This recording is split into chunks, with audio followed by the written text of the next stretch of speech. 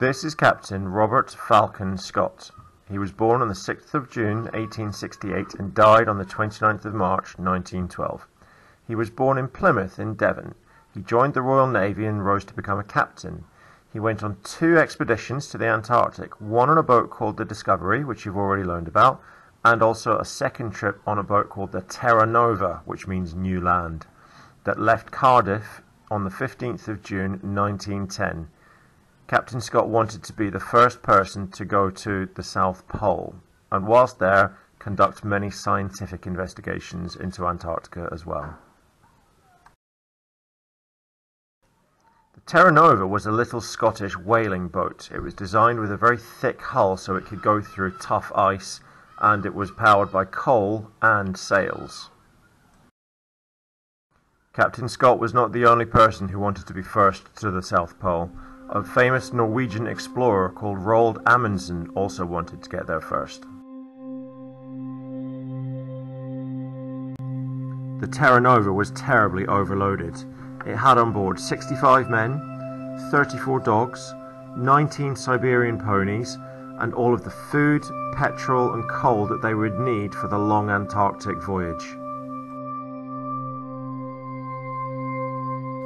Looking after the animals on board was a very popular job for the men to do. The Southern Ocean is one of the roughest in the world, and sometimes the dogs and ponies were nearly washed overboard by the storms.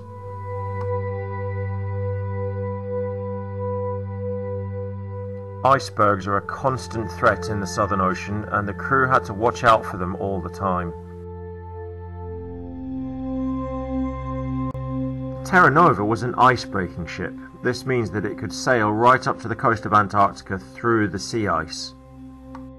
The hull of the ship was incredibly thick and strong and could break its way through the ice that forms all around the coast of the continent. The Terra Nova arrived at Ross Island in Antarctica on the 4th of January 1911. The first things to be taken off the boat were the ponies and the dogs, as they had not had any proper exercise all the time they were on the ship. It took the whole crew a full week to get everything off of the boat.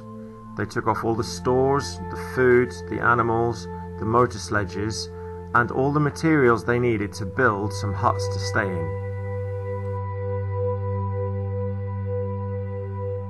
They managed to work day and night, because in the Antarctica this time of year the sun does not set.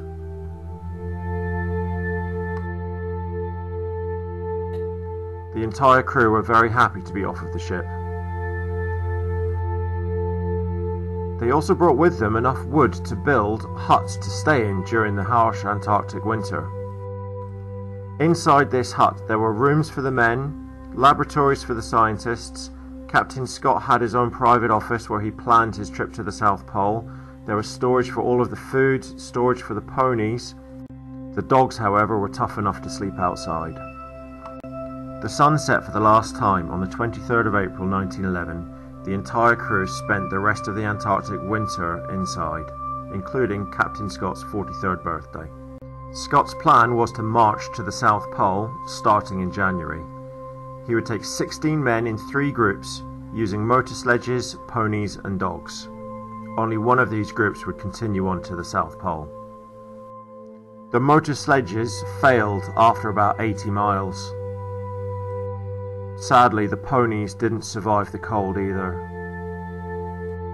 This eventually left just the men hauling the massively heavy sledges with all of their food, supplies and tent. On the 3rd of January 1912, 5 men were left to go to the South Pole: Scott, Wilson, Oates, Bowers and Evans. At the same time, Roald Amundsen was making his way to the South Pole. He decided to use dogs to pull sledges all the way there. Scott's 5-man team eventually arrived at the South Pole on the 18th of January 1912.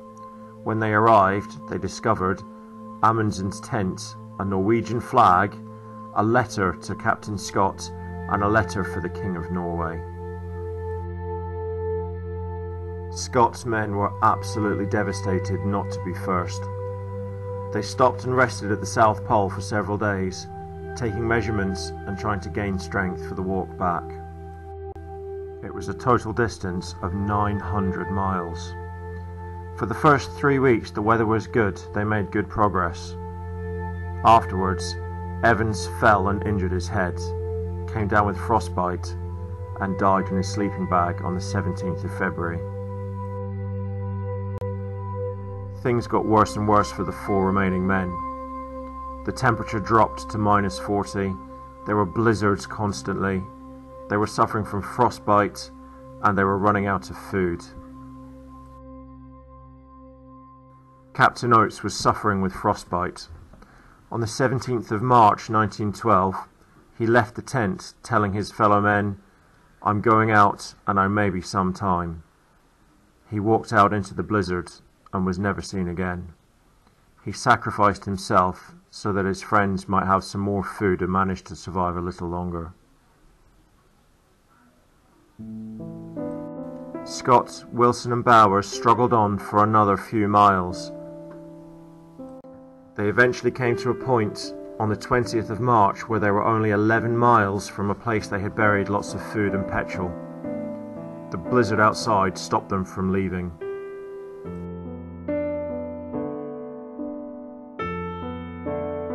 For the next 9 days, they were stuck in their tent. They had run out of food, they had run out of petrol. The blizzard kept them inside.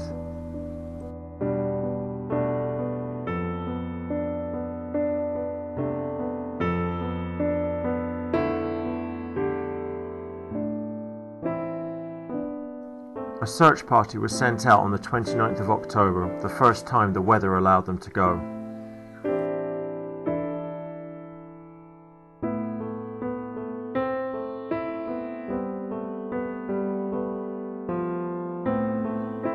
Eventually, on the 12th of November, the search party found the tent containing the frozen bodies of Scott, Wilson and Bowers.